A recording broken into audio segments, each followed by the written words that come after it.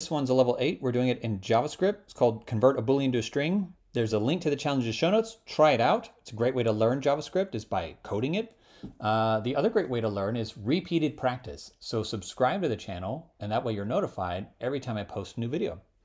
So with that, we're going to write a function which converts the given Boolean value into its string representation. Okay, so if you have trues, return true, otherwise return false. Okay, so this is pretty straightforward. We're going to say if b, in other words, if it's true, we'll return true. Now, if we hit that line and we return something, this next line will never run. But if we get to the next line, then that means we had a false there, okay? So let's test this out. Do a submission. Great job, y'all.